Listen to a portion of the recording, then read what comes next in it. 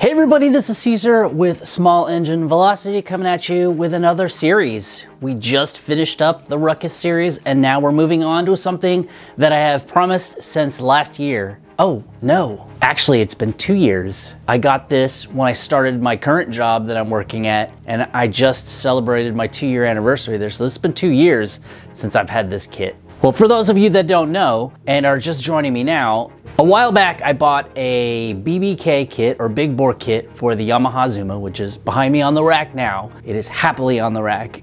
I intended on putting it in that summer, and I guess I missed 2 summers since then. If you look at the kit, it comes with the head gasket, it comes with the G-clip, the piston, the cylinder head, no, not the head, the jug, the piston, the rings, a cam, supposedly a performance cam, and a larger fuel injector. And what's cool about this kit, it's a 158cc kit for the Yamaha Zuma, is that it supposedly doesn't require any tuning to the ECU, because if you're wondering, the 2016 Yamaha Zuma is fuel injected, so there would have to be some tuning that would have to go on if you had made it, I guess, any bigger than this. I don't know, we'll see. This is the whole point of this. I've done the research to go ahead and how to put the head on, excuse me, I keep saying head, the cylinder on, but as far as taking it apart, I have no idea. I mean, how hard could it be? Just take a bunch of plastics off and stuff like that. So if you look at this, I've already had put it on the rack. I did a little bit of inspecting, and at the same time, while I'm gonna go ahead and start this project, my daughter dropped it when she was riding it around in the neighborhood, broke some plastics. I ordered some new plastics. They should be here by the time I get close to the end of this build. Supposedly it's supposed to come in April, so this won't release until the end of March or so. But anyways, we're gonna go ahead and start taking it all apart, take the plastic off, take the seat bucket out, everything I can get to without actually dismounting the motor yet. Then we'll stop, we'll take a look at how this motor mounts on, and then we'll move on to taking the motor off. I've already got a place set up where we're gonna put it on and see if we can start taking a look at what we got ahead of us. Anyways, let's go ahead and roll that intro.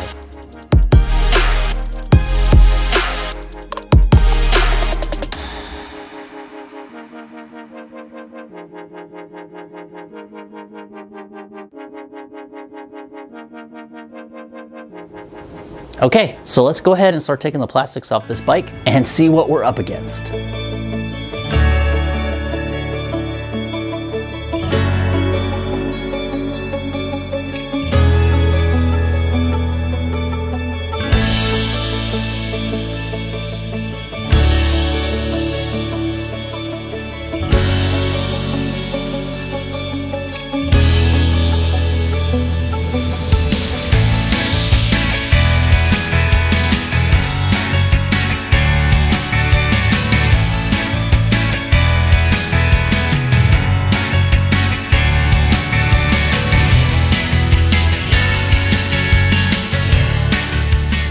Okay, well, that was easier than I thought it was. There's like 4 bolts holding this whole bucket on that gets you direct access into literally everything down here.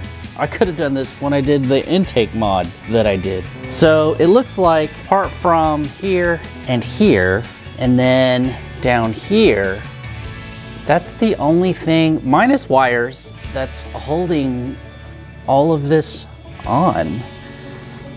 One thing I'm confused about is the rear disc and disconnecting that. Minus that, it looks like everything else is just wires. Okay, well, it's really dirty in here too. So I guess, oh look, there's the battery, which by the way, it took me forever to figure out where the battery was. And then when I saw the battery, I was like, holy crap, that thing is gigantic compared to the Ruckus battery. Anyways, I do need to replace these, take these plastics off eventually, because of course, like I said, they're cracked, but we can do that after we get the motor dismounted. I did put some blocks down here on the bottom part of the mount, so if I do dismount the motor, then it has something to hang off of. But let me look over the brakes real quick to see how that's gonna work to get the disc off. Do I have to remove the whole caliper or something, which is probably a true statement. I'm hoping not to have to disconnect the exhaust. I do need to take the O2 sensor off, but let's see. I'll be right back. Okay, so I figured out a couple of things that you have to do to get the motor off of this Zuma, and some of it's pretty amazing. So let's take a look. So first, the CVT has a breather cover that goes over here that's connected, so that's disconnected. The brake caliper has 2 bolts, here and here, which I put back in here, and I was able to lift it out of the back wheel. I did have to loosen the exhaust. I took out the O2 sensor back here, and what I'm really enjoying about the motor is that the power and the ground and the stator and everything is all connectors. So you can literally disconnect the harness by just taking out some clips.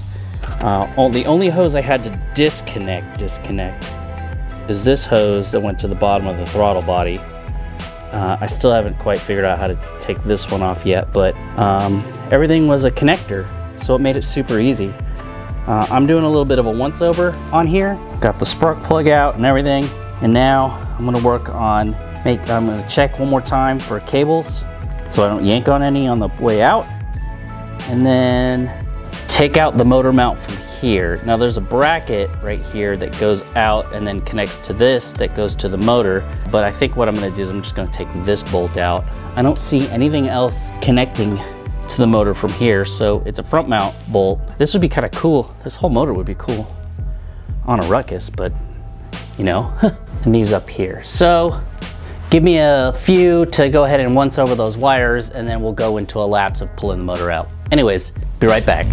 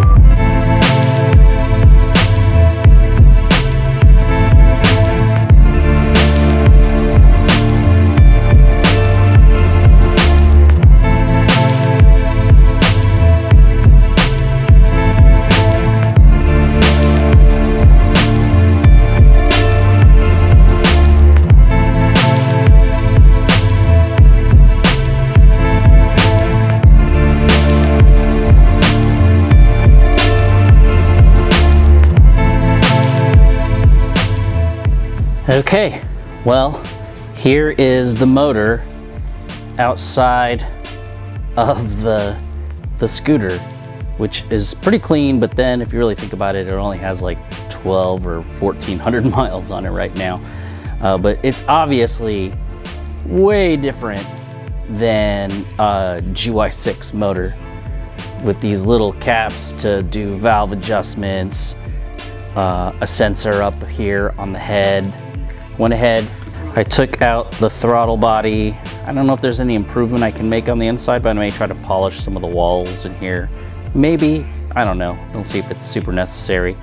I didn't realize that it was a double throttle cable, so there's a push and pull on there. That's pretty cool. Like I mentioned before, the entire harness is disconnectable, which is how I made the Ruckus's harness for the most part now. As I took bolts out, I put them back in to where they were so I don't lose them. And then all the pieces that I have left that I need to make sure I keep safe, I've put on this cart right here, which all these pieces will be cleaned. I think after the big bore kit, this Koso front piece that's vented is gonna play a really good role in keeping this larger air-cooled motor ventilated well.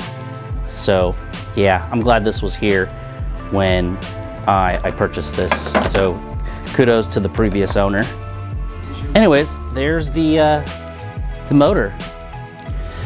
So there you go. The motor's out, the plastic's off. Like really all that's left is for me to do a little bit of reviewing, go over the process of what it looks like underneath there. I didn't realize that in the box there's also a timing gear. Good thing I didn't throw away the box. But apart from that, I think we're done with this particular video. So stay tuned, be sure to subscribe, be sure to like, click that bell so that you know when the next video is going to hit, and you can follow with this series on the 158cc big bore kit for the Yamaha Zuma 125 2016. See you in the next video.